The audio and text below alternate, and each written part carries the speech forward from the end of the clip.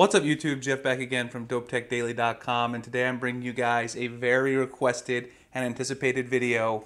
This is a full comparison of the ZTE Axon 7 and the OnePlus 3. Now I've been covering the Axon 7 a lot. I've got a lot of positive feedback from you guys. Everyone's really been enjoying the coverage. Usually I don't try to make videos on Saturdays because I try to take the day off, but I figured everyone's so excited about this phone, I had to go ahead and get this video out for you guys so I could do a full comparison.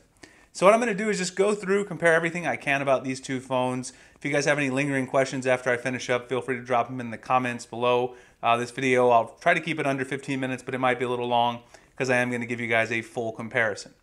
All right, so first let's start off with the specs as I just sort of give you guys a nice little look at the two phones here. Of course, we have a pretty even spec sheet on these two. You've got the Snapdragon 820 on both phones. You got 6 gigabytes of RAM on the OnePlus 3. 4 gigabytes of RAM on the ZTE Axon 7. You do have a 1080p display here on the OnePlus 3, whereas on the ZTE Axon 7, you do have that 2K display. So that's a difference. And of course, the 6 gigabytes of RAM versus 4 is a difference there as well. You can see here that on the ZTE Axon 7, you've got front-facing stereo speakers. On the OnePlus 3, you've got this bottom-firing speaker. Both of them have USB Type-C, as you can see there on the bottom. They both feature quick charge. You've got the dash charging, OnePlus 3's proprietary quick charging technology. You've got quick charge 3.0 here on the ZTE Axon 7. Does come with the quick charge 3.0 power brick in the box. Both of them have pretty nice cameras here. Rear cameras on the back, we're talking 16 megapixels on the OnePlus 3. We got 20 megapixels on the ZTE Axon 7. More megapixels doesn't always necessarily mean better. You've got an f1.8 aperture over here, f2.0 aperture on the OnePlus 3. So I'll talk about the camera in depth towards the, well, I don't know, towards the middle or the end of the video. That is a big category a lot of people are interested in. Otherwise, both of them have really nice front-facing cameras. I'll talk a little bit about that as well. They both got fingerprint scanners. Slight differences. You've got a fingerprint scanner here on the front of the OnePlus 3, as you can see. On the ZTE Axon 7, you got your fingerprint scanner on the back. So that may be something that you're interested in. If you're someone who prefers a fingerprint scanner on the front or the back, that might be a reason to get one of these phones over the other. Another big difference, the OnePlus 3 does not have the expandable memory, so you can't put an SD card into this phone. This one you can. So you've got the dual SIM capability on the ZTE Axon 7, but you've also got the ability to stick a SIM card right there in that slot on the side. So that's a big deal to a lot of people. If you like media, you'll be able to put up to 256 gigabyte SD card into this phone. So overall, some really nice features on both of the phones. The spec sheet looks pretty even on paper. The Axon Pro, in terms of its, not the Axon Pro, talking about last year's phone. The Axon 7, in terms of its standout features, really these front-facing speakers, the hi-fi audio DAC that it has in it. The OnePlus 3, if you think about its outstanding features, I don't know if there are really any amazing hardware features that stick out. This notification slider is one thing that I like on the OnePlus 3 that's not really featured on any other Android phones. So that's something to think about. But overall, they're very, very similar on the spec sheet, so the specs don't always tell the whole story. The next thing is, of course, the build. We've got two phones that have got aluminum unibody overall. I did a size comparison when I did the Axon 7 unboxing. The OnePlus 3 is a little bit taller. The phones are pretty similar in terms of their overall thickness. The OnePlus 3 is a little bit wider. But because the Axon has this subtle curve to the back, as you guys can see right there, and the OnePlus 3 is more of a boxy phone, it's like a rectangular slate, the Axon 7 is actually easier to hold in the hand. So I'd say in terms of the beauty of the two phones, the build quality of the two phones, they both have very similar build quality. They're both beautiful builds. I like to hold both of the phones. I'm partial to aluminum builds myself. But in terms of which one feels better in the hand, I got to go with the Axon 7. It's a little more slippery than the OnePlus 3, of course, but that also comes with a price. The OnePlus 3, it's a little harder to use one-handed if you have small hands. I don't have small hands, so for me, it's not really a huge deal. But if you do have smaller hands and you want that 5.5-inch screen, the ZTE Axon 7 might be the way to go. The next thing to talk about is the display. So I mentioned that you've got the 1080p display here on the OnePlus 3, whereas you've got the 2K display on the Axon 7. Now the Axon 7, because of that display, it does get more detail. And also, in comparing these outside, the viewing angles are better on the ZTE Axon 7. You can see here in the light, even if you tilt it, a little bit better viewing angles here on the Axon 7 than on the OnePlus 3. just sort of tilting them at various angles to read them. So, you know, the viewing angles refers to if you have it at various angles, you're going to be able to read this in direct sunlight. And here in Phoenix, that's very important. I found the Axon 7 to be a bit brighter, and also, of course, has more detail because of the 2K screen. Not to say the OnePlus 3 is a slouch. It has good brightness and has really nice colors, in my opinion anyway, for a 1080p screen. But the screen's a little more vibrant, better viewing angles, and of course more detail on the Axon 7. So if you have to have that 2K screen, that might be a reason to go with the Axon 7.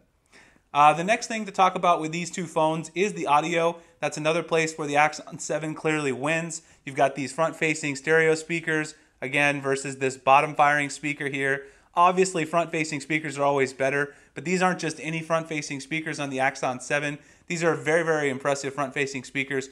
I did a comparison of these to the Nexus 6P. I even did a comparison of these to the Moto Z with the JBL Sound Mod on there last night, and they're very, very close in not only sound loudness, but also in the clarity of the sound that you get. I would say these are great speakers, especially for the price tag, $399.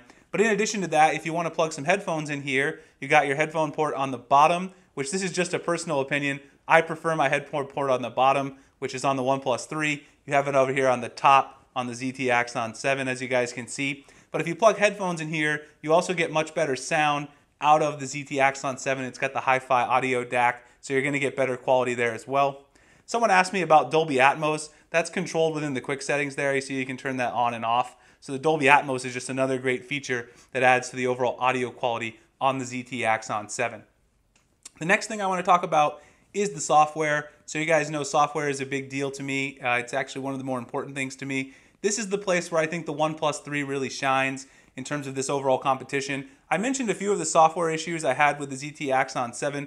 Nothing too serious, but I really love Oxygen OS. You guys can see I'm running the dark theme on the OnePlus 3. You've got just enough customization options to make it really, really nice on the OnePlus 3, but also a very stock feel.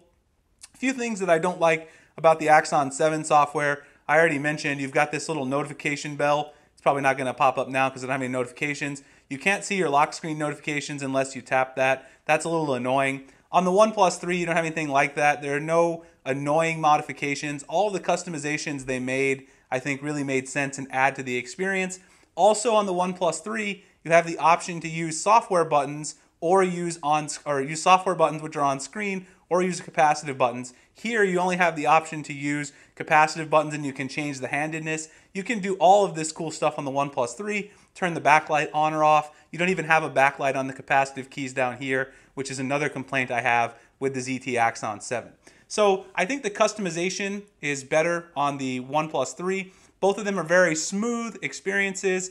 Neither of them are too far away from stock. They're not like TouchWiz or LG's UI or anything like that.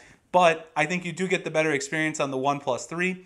In addition to the stock software being better on the OnePlus 3, in my opinion, you also have an unlockable bootloader. You can root the phone. There's a lot of developer support for this phone out there already. The ZTE Axon 7, as I mentioned in my Q&A, this thing does not have an unlockable bootloader yet. ZTE says they're working on it, but we don't know when that's going to happen. And we also don't even know how much support there's going to be for the phone once that does occur. So for now, in terms of software, I think the OnePlus 3 is taking the win when it comes to that. The next thing, of course, to talk about is the performance. I sort of briefly touched on that. The main difference between the two phones in the performance category, you got the 6 gigabytes of RAM versus the 4 gigabytes of RAM. Now, is that a huge deal? Well, if you're multitasking, as you guys can see, I keep open like a million apps all the time. If you're multitasking, that's kind of a big deal if you run a lot of big apps. So if you're doing just, everyday stuff, like wallpaper apps, or you're doing something like, I don't know, like Flickster, or you're just doing your calendar or something like that, it's not a big deal how many apps you can store in memory. But if you're playing a lot of big games like Pokemon Go, or some other big games like Asphalt, some of these racing games, it might be important how many apps you can keep in memory, especially games like Pokemon Go, because sometimes you have to close them out and reload. Now, of course, holding all of these apps in memory, you're not going to hope to hold like 40 or 50 apps. Some of the apps are going to get reloaded, especially if you don't use them for a long period of time.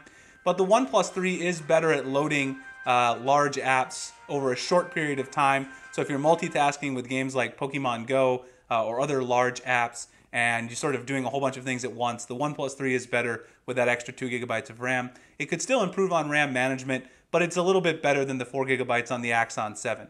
Now, in terms of everyday navigation, like I said, navigating the UI, I've hardly had any lag at all. The OnePlus 3 does feel a little bit faster, but I think that's because the animations are a little faster. There's a little bit longer animation time on the Axon 7. You can, of course, change the animations or turn them off in developer settings, and both of these phones are going to be perfectly fine. In terms of actual performance, loading game times, things like that, the OnePlus 3 does have a bit better benchmarking scores, but that's a function of a lot of things. One, it's not driving as more powerful this powerful display over here, and also some optimizations in the software. So I would say yes, if you're looking for the best gaming performance, probably the OnePlus 3, but you are going to be gaming on that 1080p screen versus 2K. So maybe that matters to you, maybe it doesn't, but it's something to keep in mind. The next big thing, of course, is battery life. People always want to know about battery life. That's a very, very important thing when you're talking about two phones. If we go in here and take a look, I already showed you guys one thing that I don't like about the ZTE Axon 7. It does not show you your on-screen time when it comes to battery usage. So you can go in here, you can check on your used battery power. It sort of shows you the little graph, but it doesn't show you your total on-screen time. Whereas if you go in here on the OnePlus 3, you can actually see your standby time, your screen time. I haven't been using it much because I just booted it up and I let it sort of sit overnight because I was using the Axon 7 and the Moto Z. But in terms of overall battery life, I've only had 4 cycles on the Axon 7. I've been getting about 4 hours screen on time, and that's about what I get on the OnePlus 3, maybe a little less. So I might put the Axon 7 ahead in terms of battery life. I probably get about half an hour longer. Now, as I always say in my battery life comments, I have like 3 Bluetooth devices, my Android Wear device, Bluetooth speaker at the office, and my LG Tone Infinum headset paired to any phone that's my daily driver. So my battery life is usually going to be less than some other people. So for me, 4 hours on the Axon 7 is pretty good. My top of the line phones like the S7 Edge and even the Moto Z Force Droid, which I ran yesterday, I get about 5 hours screen on time. So 5 hours, I'd say it's very good. 4 hours is good. The 3.5 I get on the OnePlus 3 is a little behind where I'd like it to be. So I think the Axon 7 definitely takes it in the battery life category. The next question, of course, is the camera. So both of these guys have pretty good cameras on them. In my opinion, I'll say from the beginning, a lot of people wanted me to compare it to the S7 Edge. I may do that, but these don't come close to the S7 Edge in low light, in my opinion.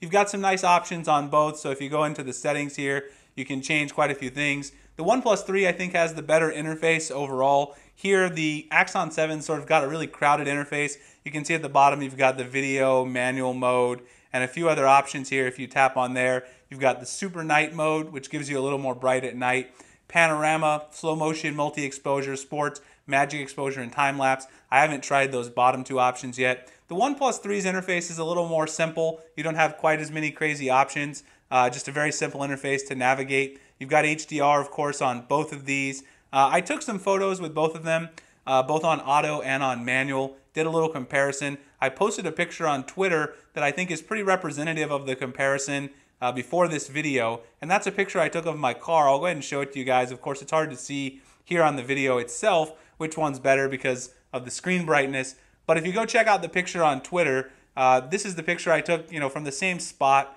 on the OnePlus 3 versus the Axon 7. The Axon 7 is not as bright. It's also got a bit of a yellowish tint to it. So even in daylight photos, the Axon 7 sometimes has a little bit of an issue with exposure, either underexposure or overexposure if you're shooting indoors with a bright incandescent light, in my opinion. I took some pictures in the billiard hall the other night. Those pictures are also on my Twitter and Instagram if you guys want to check them out. And the ZTE Axon 7 took the red 3-ball, the billiard ball, and it sort of looked pink when you shot it on auto mode. I did dial it back on manual and I got a decent shot, but not everybody's going to shoot in manual mode.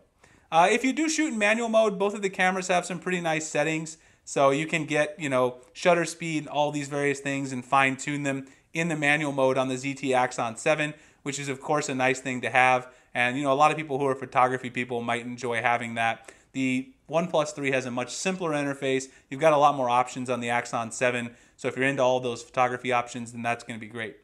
I haven't had a chance to test the rear video extensively on the Axon 7. I will say that it's not very stable. I shot one test video. It's not stable if you're freehanding it, but that's expected. Same thing on the OnePlus 3. Both of the front-facing cameras shoot excellent video as well as excellent photos. So if you're into taking selfies, both of these give you great value for the $399 price point.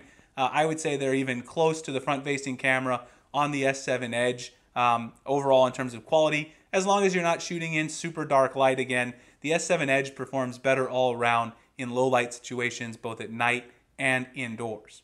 All right, so I think that's most of what I wanted to say about comparing the two phones. Just in terms of the bottom line, if I had to sum it up here for you guys, I would say the ZTE Axon 7 is probably the better overall hardware here. It's got the overall better screen, it's got better speakers, better audio output. Everywhere except for the camera. The OnePlus 3 has the better camera, in my opinion. You can look at the photos and decide for yourself. I'll still try to do a single video on camera comparison. But I think the Axon 7's got the better hardware in a lot of areas.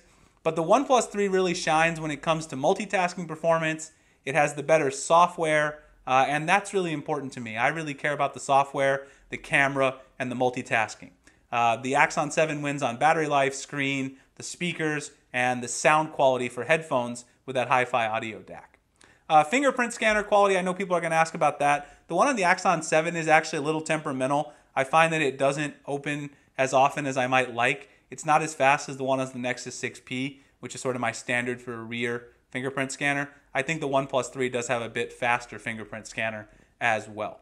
So otherwise, you know, a lot of things to consider. The same price. If you need expandable storage, if you need that great audio, might go with the Axon 7. If you're more into rooting your phone, customizing it, and you want that better camera, you might want to go with the OnePlus 3. OnePlus has also shown that they are really supporting this phone, pushing out a lot of updates to address any concerns that people have had. All right, guys, so that's my full comparison of these two phones. If there's anything else you guys want to know, I didn't want to make this video 30 minutes, so I covered the important points that I think really matter to people. Drop me a comment below. I'll be happy to answer it. You can also find me at dopetechdaily.com, Instagram, Twitter, Google+, the links in the description. Please like and subscribe if you guys enjoy my coverage of the Axon 7, and you can see all my future content here on the channel. I really appreciate you guys checking out this video, and I'll see you in the next one. Thanks a lot for watching.